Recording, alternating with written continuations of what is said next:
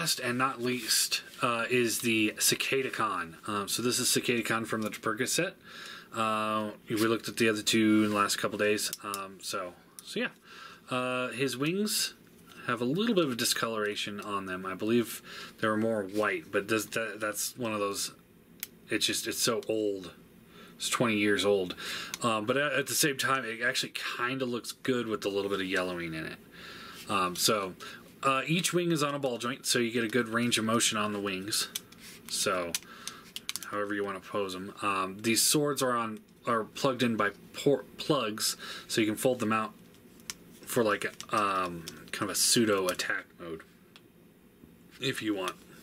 I'll just take these off for now. Now these are the wings and the swords are on clear plastic. So these this is what was broken on my set when I bought this one, was the handle. It had broken off right there. These are really small and fragile, so definitely use extreme caution with these. So it is a flaw with the set. I won't sit here and lie, and it's far from the first set that I've had that it broke. So anyway, he does also, the front legs here hinge up and down, back legs hinge up and down like this, and he does have like a kind of a stinger that comes out the front. So yeah, so that is Cicadacon. So let's go ahead and get him transformed. What you want to do here is you flip these side panels here down like that, and then you can flip the legs down just like that. Flip the foot down, close this up. I like to fold the wings down like this, kind of make it more like a cape. Fold the arms out to the side here, and then you take this whole bug section here and it all folds down like this. Oh, pull that antenna out, fold that all down, and then the antenna just kind of sits across his abdomen like that. Flip open the back, and that will allow you to flip up his head.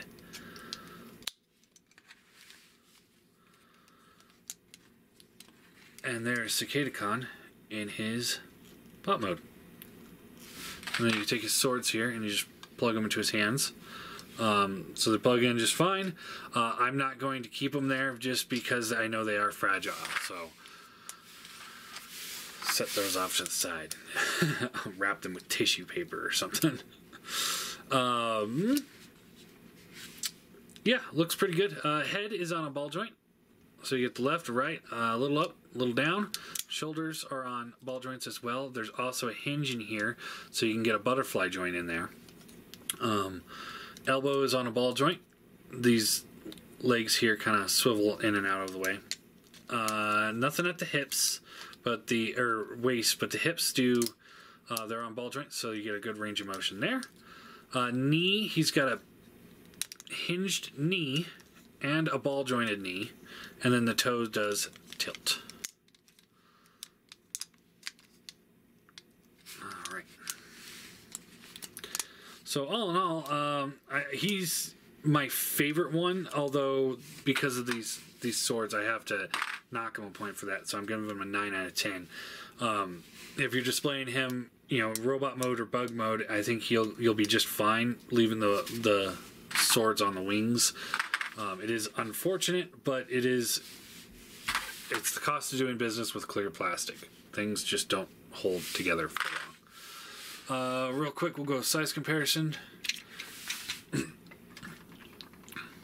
So there they are with those guys, and here they are with a deluxe and basic from Beast Wars. So he's a good example. I mean, he's right in between the two scales. So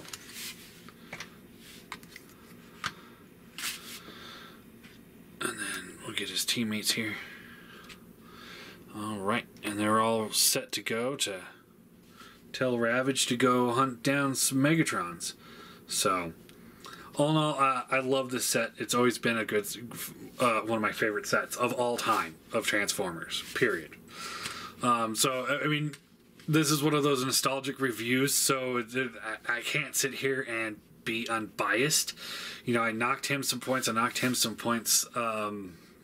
at the end of the day, I love the set still. So, if you're a Beast Wars fan, you'll understand what I'm talking about. If you're a modern Transformers fan and you hate Beast Wars, you're not going to understand it. So, and I'm not trying to appease to your crowd, to you guys. I just, you know, I just can't. Not with this one. So anyway, yeah, I guess that is it.